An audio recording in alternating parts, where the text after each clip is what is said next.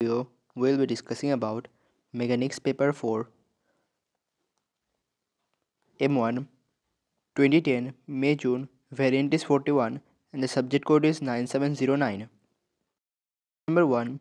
A car has a mass that is 1150 kg, travels up a straight hill inclined at an angle of 1.2 degree to the horizontal. So 1.2 degree to the horizontal. The, the resistance to motion is 975 Newton. So resistance is 975 Newton.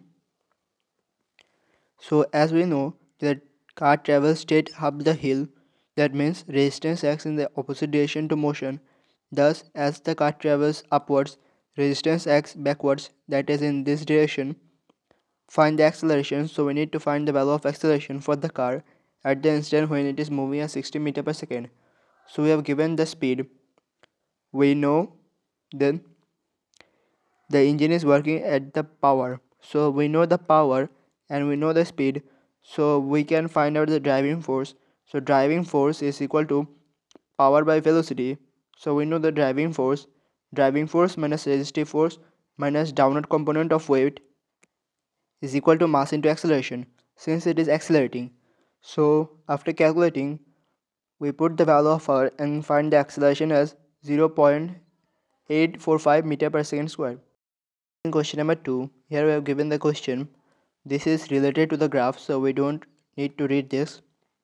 So the acceleration, we need to find the acceleration of the tool during the first 2 seconds. So for the first 2 seconds we need to find the acceleration. Since it is a velocity time graph, so acceleration is the change in velocity by change in time, that is 0.18 by 2. So the acceleration is 0.09 meter per second square. Then the distance the tool moves forward while cutting. So for this graph we can see that from 0 to 8 seconds the velocity is positive, that means it is in positive direction, and for 8 to 11 the velocity is negative, that means it is moving in opposite direction. So we need to find the value of distance, not the displacement, for the forward motion. So for the forward motion, that means from 0 to 8 seconds. So the distance would be area under the velocity time graph. So the area of the trapezium, that means half into sum of two parallel sides into height. So the distance is 1.08 meter. Then we need to find the greatest speed of the tool during the returning to the starting position. As it returns to the starting position from where it starts, that means at this area the machine starts to return to its original position. As it returns to its original position, that means this distance and this distance are the same, since it returns to its starting position from where it starts. Thus, the distance forward is equal to distance backward, that is 1.08 meter. Then we need to find this highest velocity, that is v. So we can calculate the area under the triangle and equate to the distance that is given to find the velocity. To find the speed actually, since we need to find the greatest speed, so this is 0.72 meter per second, and if it is velocity, then just it would be negative 0.72, since it is the velocity in opposite direction. Number 3, a small ring of mass 0.8 kg, that means its weight is acting at downwards, that is 0.8 g, is threaded on a rough rod. Rough rod, that means there is an effect of friction, that is mu r, is fixed horizontally. The rod is in equilibrium, that means all the forces are zero and it is at rest. Equilibrium acted by the force of magnitude 7 Newton. So 7 Newton is this force. For this 7 Newton of force, we need to find its horizontal component, that is 7 cos 45, and vertical component, that is 7 sin 45. Then pulling at around 45 degree to the horizontal, show that the normal component of the contact force. So the normal component of the contact force is denoted by R, acting on the ring has a magnitude this. So normal component of this contact force, and since the ring is contact in that with the table, so the contact force would act vertically upwards. So we represent the normal component as R. We need to find this value of R. Since we know that the ring is in equilibrium, that means all the component of upward force is equal to downward force. That means R plus vertical component of 7 Newton force, that is 7 sine 45, is equal to 0.8 g. So we equate this, that is R plus vertical component of weight is equal to its weight. R plus vertical component of force. Vertical component of force is equal to its downward weight. So the value of R comes to 3.05 Newton. This is actually the vertical component of force, not the weight. And this is the downward weight, that is 0.8 g. The ring is in limiting equilibrium. As it mentions about the limiting equilibrium, that means the ring is about to move. And since the ring is about to move, that means there is an effect of friction, that is mu r. If it just states that it is in equilibrium, that means there is no resistance or mu r is acting. But since it is in limiting equilibrium, that means it is about to move, thus the resistance or the mu r is acting. So we need to find the coefficient of friction, that is the value of mu, between the ring and the rod. We have just calculated the value of r, so we know the value of r, just we need to find the value of mu. And since we know that it is in limiting equilibrium, limiting, that means friction force is acting, but it is in equilibrium, that means forward force is equal to downward backward force. So forward force, that is the horizontal component of 7 Newton force, that is 7 cos 45, is equal to the backward force, that is the resistive force, and no other force is acting. So we equate this and place the value of r to find the value of mu, that is 1.62. Just 1.62, there is no unit. Question number 4. Coplanar forces of magnitude 200 Newton, that is this force, 370 Newton, that is this force, act at the point O. That means these two forces are acting at point O, and 160 Newton, that is this force, are acting at point O in the direction shown in the diagram, where angle alpha is given, where sine alpha is this value and cos alpha is this value. So we don't need to calculate this value separately. We have given the value of sine alpha and cos alpha. So as this force is acting at an angle alpha, so we need to first find this horizontal and vertical component of force. Then that is 250 cos alpha, that is horizontal component, and the vertical component is 250 sine alpha. Calculate the magnitude of the resultant of these three forces. So we need to find the resultant of these three forces. So for each of these forces, we need to first find the vertical. To find the resultant force, that is the value of r, we need to find the resultant force that is in vertical direction, or rv, and the resultant force that is in horizontal direction, that is rh. And since these are vertical and horizontal component of force, that means this vertical force, and suppose this is horizontal force, so resultant force would be this hypotenuse. So we know that the hypotenuse would be root over adjacent square plus root over opposite square. So to find the value of resultant force, we need to first find the vertical component of force, that is rv, and we take upward direction as positive. So rv is equal to 370, that is acting upwards, and 250 sine alpha, that is acting downwards. So upwards minus downwards, we calculate the value of rv in the upward direction as positive value, that is 300 Newton. Then rh, we take the direction towards right as positive. So in horizontal direction only 640 Newton is acting forwards, and 250 Newtons is also acting forwards. So this forward direction is correct, that is positive 400 Newton.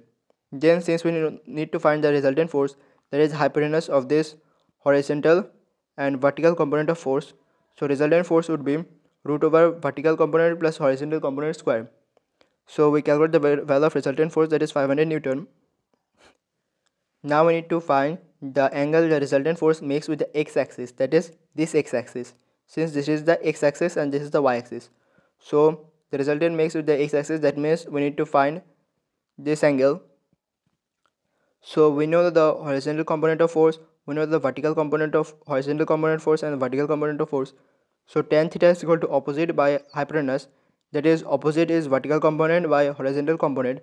So we find the value of theta is 36.87 and correct it to 36.9, correct to three significant figures. So in this question, that is in question number 5, if you face difficulties to read this question, please zoom it. So P and Q are two fixed points on the line of the greatest slope of the inclined plane. So P and Q are two fixed points on the line of the greatest slope of the inclined plane. Q is at a height of 0.45 meter above P. So Q is vertically for 0.45 meter above P, and a particle of 0.3 kg moves upwards along line PQ. So given the mass of the particle and is moving up the line PQ, so given the mass, so we can find the weight that is acting vertically downwards, and for this weight we need to find the horizontal and the vertical component of the weight, that is the force. Now in the question, given that the plane is smooth, that means there is no effect of friction, that is mu r, and the particle just reaches Q, that is at 0.45 meter above level P. Find the speed at which the particle passes P.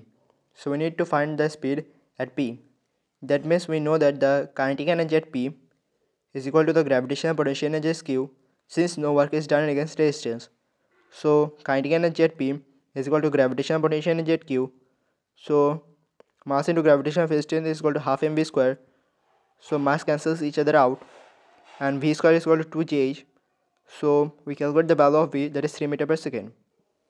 Then it is given that the plane is rough, that means there is an effect of friction, that is mu r, and the particle passes P. So the particle passes P with the same speed as we found in part 1. So the particle passes speed P with a speed of 3 meter per second. Then it just reaches point R. So R, that is between P and Q. So R is a point that is between P and Q, but we don't know specifically that where R lies. The work done against frictional force from P to R is given. We have given the work done by against frictional force. So we have given the work done against frictional force, that is 0.39. Find the potential energy gained by the particle moving from P to R. So for this, we need to find the potential energy at point R from point P, that is this potential energy from R to P. So to find this potential energy, we know that the potential energy at R plus work done against resistance is equal to kinetic energy at P. And for this kinetic energy at P, so that is kinetic energy at P, that is at the initial point. So we take P as the initial point, and we need to find the gravitational potential energy at R, that means EP, and we know that the kinetic energy at P, that is EK. So kinetic energy as P, that is the total kinetic energy is P, is equal to gravitational potential energy at R plus work done against friction. So gravitational potential energy plus work done against friction, since work done against friction is 0.39 joules. So we know that the kinetic energy at P, we know its value.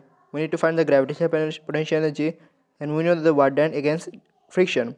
So the gravitational potential energy comes to 0.96 joules. Since we know the gravitational potential energy, now we need to find the height of R above level P. So the height of R comes to, that is mass into gravitational field strength into height. Since we know the gravitational potential energy, so gravitational potential energy is equal to mass into gravitational field strength to height. So the height comes to 0.32 meter above level P. Number 6. Particle A and B are of mass 0.2 kg and 0.45 kg. So given the mass of A, that is 0.2 kg, that is 0.2 g of weight acting downwards, and for B 0.45 g acting downwards, respectively, are connected by light in a extensible string of length 2.8 meter. That is, we have given the length of this string that A or B are connected. The string passes over a smooth pulley. That means there is no effect of frictions in this pulley at the edge of the rough horizontal surface. The surface is rough, that means there is an effect of friction, that is mu r, which is 2.2 meter, that is the length of the table at A to the ground is 2 meter. The particle A is held in contact with the surface at a distance of 2.1 meter from the pulley, and particle B hangs freely as seen. So the distance of A from the pulley is 2.1 meter. That means the length of the string where A hangs is 2.1 meter. And so since we know the total length of the string is 2.8 meter and this length is 2.1 meter, if we subtract this, we get 0.7 meter, that is the length of this string where B hangs from the pulley. the coefficient of friction between A and the surface is 0.3, that is the value of mu is 0.3. The particle A is released and the system begins to move. So particle A is released and system begins to move. Find the acceleration of the particle and show that the speed of B immediately before it hits the floor is this. So the particles are moving in a manner such that B moves down and A is moving forward. So we need to find the acceleration, the value of acceleration. To find the value of acceleration, we know that the forward force minus backward force is equal to mass into acceleration. So forward force over A is T, that is the tension. So tension force minus backward force, that is the frictional force, that is mu r, is acting backwards on A. So tension minus backwards mu r is equal to mass into acceleration. The mass of A is 0.2 into acceleration, and for B, that as B is moving downwards, so its forward force is 0.45 g minus T, that is the tension. Since B is moving downwards, so 0.45 g is acting downwards while T is acting upwards. So we have to place a minus T, that is resisting its motion. So forward force minus backward force is equal to mass into acceleration. So that value, we get an equation for T, that is the second expression, and we know the first expression. So we equate both T since they are the same tension, and equating this value, we get an acceleration that is 6 meter per second square. Then in the second part of the question, show that the speed of B immediately just before it hits the floor is 3.95 meter per second. So we need to show that the speed of B immediately before it reaches the ground is 3.95 meter per second. To show this speed, we know that initially it was at rest. So the value of u is 0, and the acceleration, we know the value of acceleration, and this distance, that is the value of h, comes to, since this height, that is the length of this string, is 0.7 and this total length is 2, so 2 minus 0.7 comes to 1.3, that is the distance of B from the ground is 1.3, so the height is 1.3. So V square is minus U square is equal to 2as. We know the value of A, that is 6, the distance, that is 1.3, and the value of U, that is 0. So V comes to 3.95 meter per second, and we have shown that the value of B is same as this, correct to 3 significant figures. Then for the next part of the question, given that B remains on the floor, so B remains on the floor, find the speed with which A reaches the pulley. So we need to find the speed with which A reaches the pulley. So initially, when B reaches the floor, B has the speed of 3.95 meter per second. So when B reaches the floor, it has a speed of 3.95 meter per second, and at this instant, A, suppose at this point, it has a speed of 3.95 meter per second. So to find the final speed at the pulley, we know that V square minus U square is equal to 2s, and we know the value of initial speed that is given. And at the instant, when it has a speed of 3.95 meter per second, that means when B reaches the ground, it has a speed of 3.95 meter per second. So A also has this speed, and when B reaches the ground, it covers a total distance of 1.3 meter. That means when A or B are connected, A also covers a distance of 1.3 meter.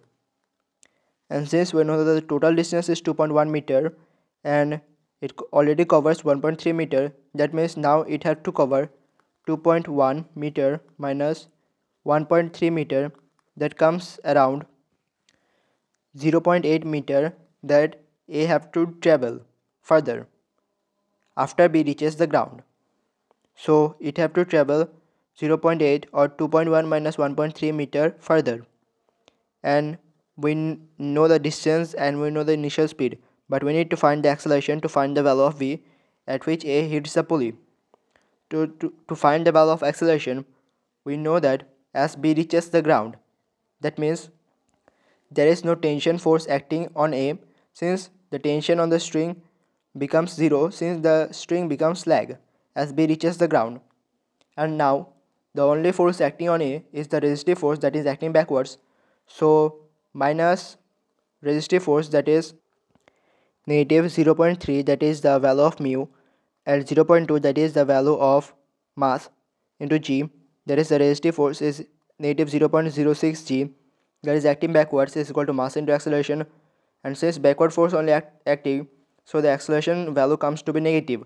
So the acceleration is negative 3 meter per second square. So we know the value of u, a and s, so we can find the velocity at the point when a reaches the pulley, that is 3.29 meter per second. Calculate this by using work energy relationship, that is, we know that when b reaches the ground, it covers a distance that is 1.3. So a is suppose at this point, that is 1.3 meter, and a have to travel a further 2.1 minus 1.3.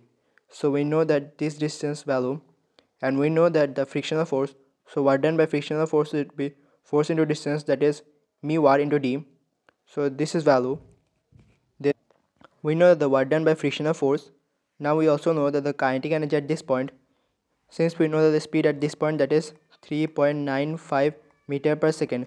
So since this kinetic energy is equal to work done by frictional force, that is 0.48 plus final kinetic energy. So work done by frictional force plus final kinetic energy, and we don't know the final velocity, so we refer as v. Then we find the final velocity, that is 3.29.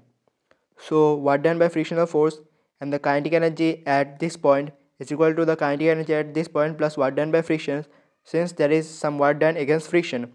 So total kinetic energy that at point when b reaches the floor is this value, and the kinetic energy when it reaches the pulley is this, and work done by friction is 0.48. Then the velocity comes to 3.29 meter per second. Number 7.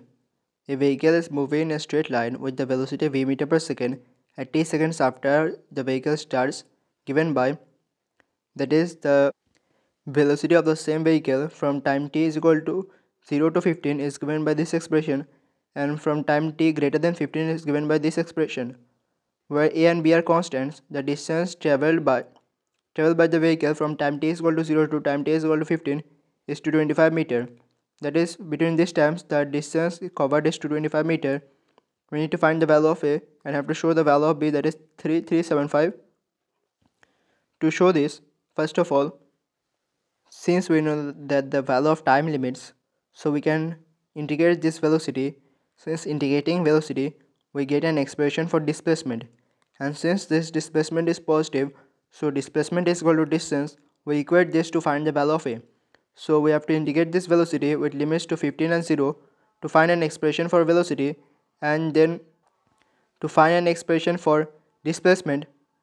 Integrating velocity, we find an expression for displacement in terms of a. Then since displacement is positive, so displacement is equal to distance, that is 225 meter, that is given. So we equate this to find the value of a, that is 4. Since we know that the value of a and the value of t, so we substitute these two values in the expression for velocity to find the velocity at time t is equal to 15. And since we know that at time t is equal to 15, the velocity at this instant is equal to the velocity at this instant at time t is equal to 15. Since they are the velocity from the same object, so at the same time they would have the same velocity. So we have found the velocity at this point from the value of a and the value of t. Since we know that the value of velocity and we know that the value of time, so we place these two values to find the value of b, that is 3375. Then we have to find an expression in terms of t for the total distance traveled by the vehicle when time t is equal to 15. Time t is greater than 15. So this expression, that is v is equal to b by t square. For this expression, when we integrate velocity, we can find the displacement or the distance. So we can first find the distance, and in range of, as the time value is greater than 15, and so the lower limit would be 15, and since we don't know the higher limit, that means the upper limit, so we consider the upper limit as t, and we know the value of b, so we integrate velocity in terms of t to find an expression for displacement or distance in terms of t. Then after finding this expression in terms of t for the distance, we know that the initial distance from time t is equal to 0 to time t is equal to 15 is 225, and the final distance from time t is equal to 15 to time t is equal to t, and we know that we don't know the value of t. T is suppose an infinity time, so for this time we have a total distance, that is 450 minus 3375 by t in terms of t. Then find the speed of the vehicle when it has traveled a total distance of 315 meter. So we know that this is the total distance, that is d total. So we know that the expression for d total, that is the distance total. So we equate this to the total distance to find the value of t, that is 25 seconds. And when the value of t is 25 seconds, we need to find the distance. We need to find the velocity, since we need to find this speed. So at time t is equal to 25, we need to find the speed. So speed is equal to total distance by total time. And since we know that the total distance is 315 meter, but this total distance is the sum of the distance 1 plus sum of the distance 2, that is these two expressions. And for the time, that is 25 second, that is the value of t that is greater than or equal to 15, this fits the value.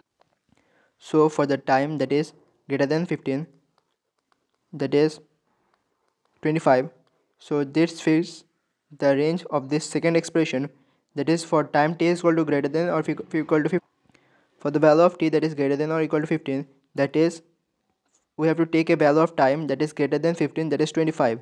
And for time greater than 15, that is 25 seconds, that means we have to use this expression. And for this expression, the equation is v is equal to b by t square, that is the value of b is 3375 by t square. And we know that the value of t, that is 25 seconds, so we calculate the velocity, that is 5.4 meter per second. Again, let me explain this again.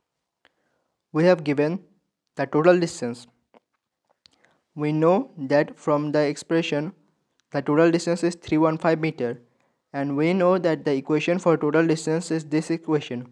So we equate total distance equation to the value of total distance, that is 315, to calculate the value of time. And since the time is 25, that is greater than 15, so to calculate the velocity we have to use the second expression.